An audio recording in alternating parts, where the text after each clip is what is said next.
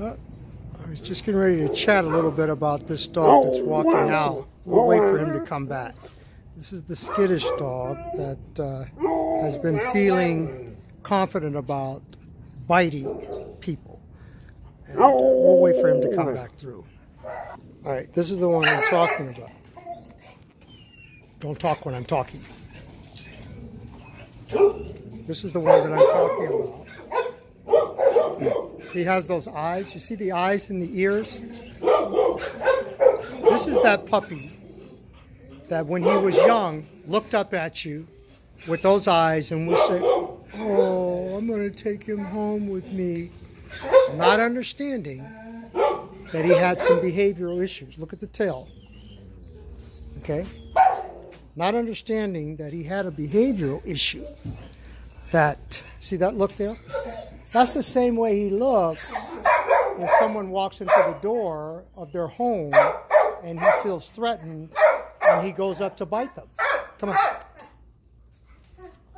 That's that look he has. This is fear. This is genetic.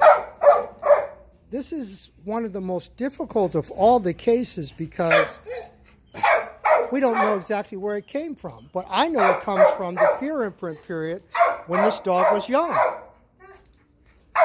And so what happens is the owner or the potential adopter sees this dog, sees this look, brings it home and showers it with love and affection, rewards this behavior, this genetic predisposition. We reward it. You see this look? And so he becomes confident in feeling fearful. Let me say this again. A dog can become confident in feeling fearful. That's not the problem, really.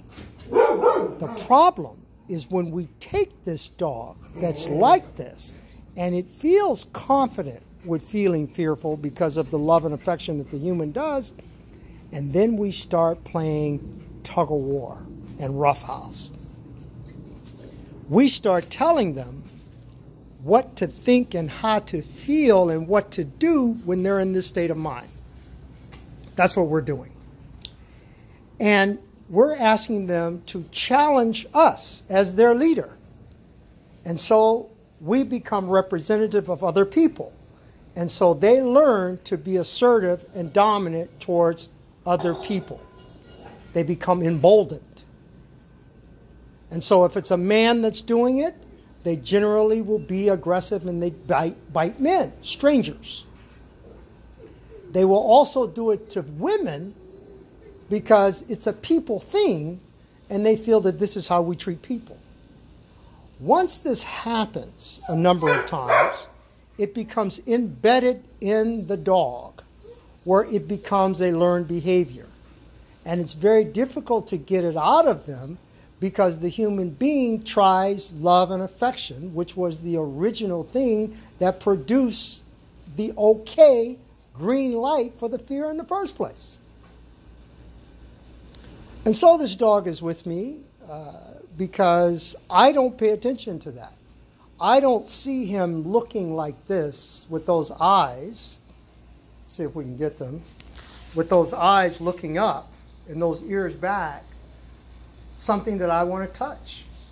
That I'm saying, okay, I'm going to love this out of you. No, I know that the only thing that I can do is reward this thing if I do the positive reinforcement. Now this guy will walk around the house all day long looking sad, and to the human being, it'll make us think that we need to make him feel happy. And the way to do that is to do more subordinate behavior, which actually increases this more and more and more. So we're at a dilemma now with how do we save this dog? Well, I know that this is not a problem. I know that this is genetic. I know that it's not the genetic problem, it's what he learns to do with that genetic predisposition. But if the human being learns to deal with adversity with positive reinforcement, the way we would deal with a child, then we're going to be in trouble because we can't help this guy. He needs something a lot different to happen with him. He needs more understanding. He needs someone to understand what a dog with a genetic predisposition to be like this needs. And you know what they need? They need consistency. They don't need to be given positive reinforcement when they're feeling this way. So this is about time. I'm not making him come to me yet.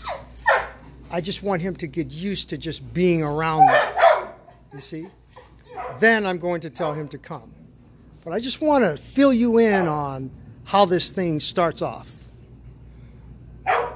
and how we can create a problem for ourselves thinking that we're solving one for them. So we'll continue.